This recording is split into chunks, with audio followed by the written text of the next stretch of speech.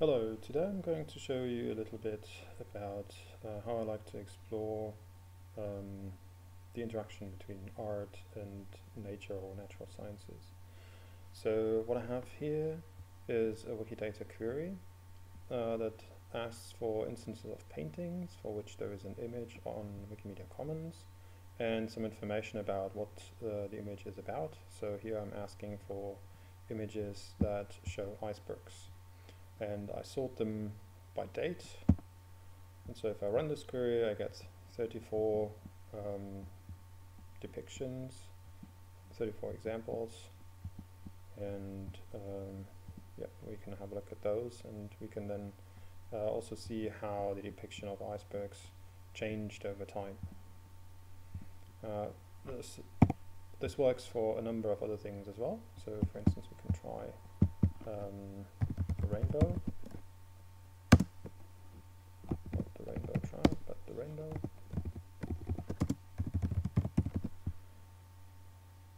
And then we get 54 rainbows, which again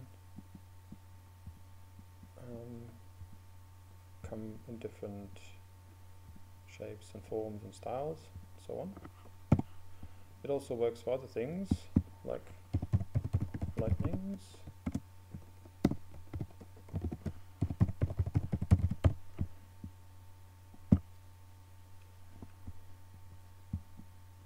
Again, and then so if you know something about lightnings, or if you want to learn something about lightnings, you can use such things to discuss to what extent this way of depicting lightning actually reflects certain aspects of it. But what I would like to zoom in on today is actually paintings depicting frogs. And here we already see there are different ways in which the term frog is being used.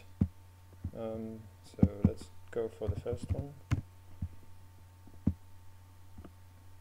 That gives 15 results, and let's pull in the other results as well using the, let's say, the broader definition of frogs, because there's some confusion between frogs and toads. And so what I'm going to do here is I'm going to ask for anything that has a parent taxon that belongs to the amphibian order of Anura, which contains the frogs and toads.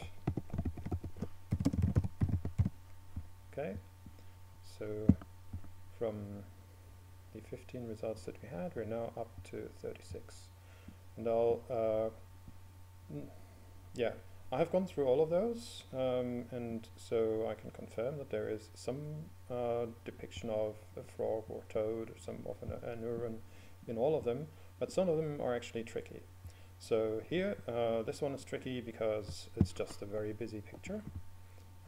So I'll leave it to your imagination to find out where the frog might be. Then on this one, it's a bit easier.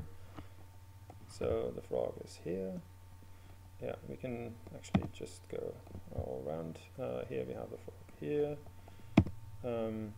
This one actually wasn't there when I first ran this query, so I had this image first, and I was a bit puzzled. Okay, so there is no frog. You can also zoom in, and there is no frog.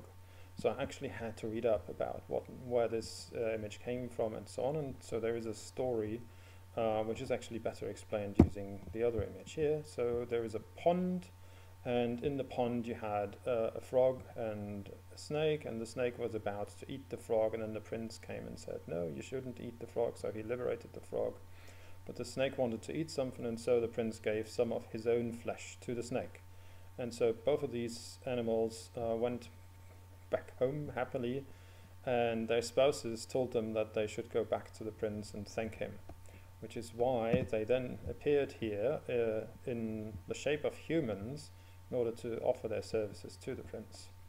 And so in a way the frog is still here, but yeah, it appears as a human, and so the question is, how should we tag that data-wise? Then here there's a frog just as a normal collection of biodiversity.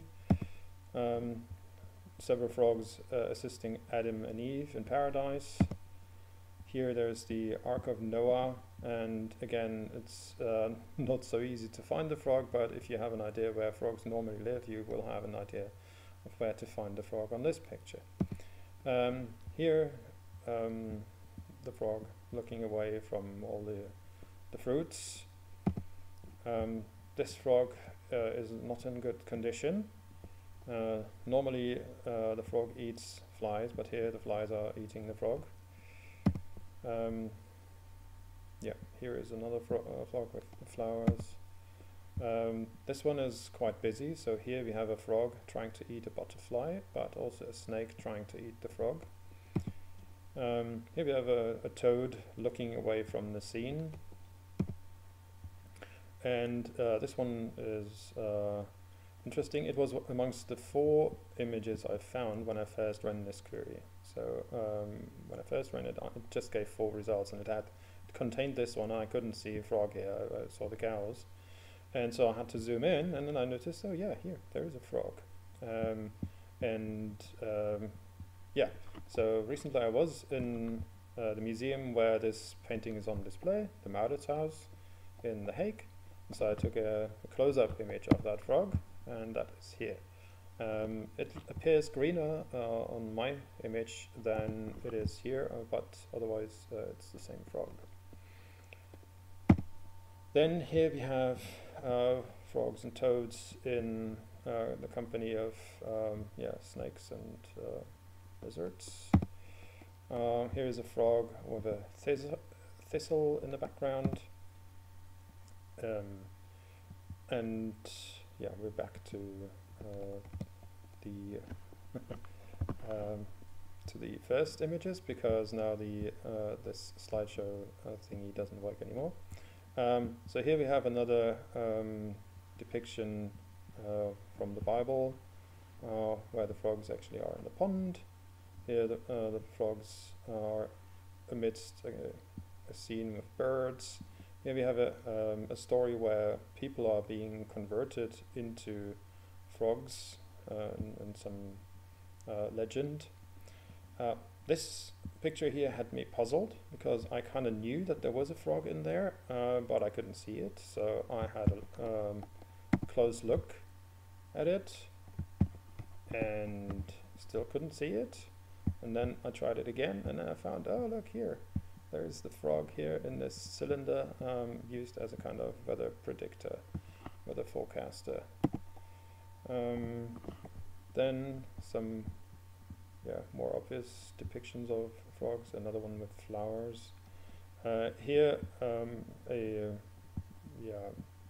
rather complex setup.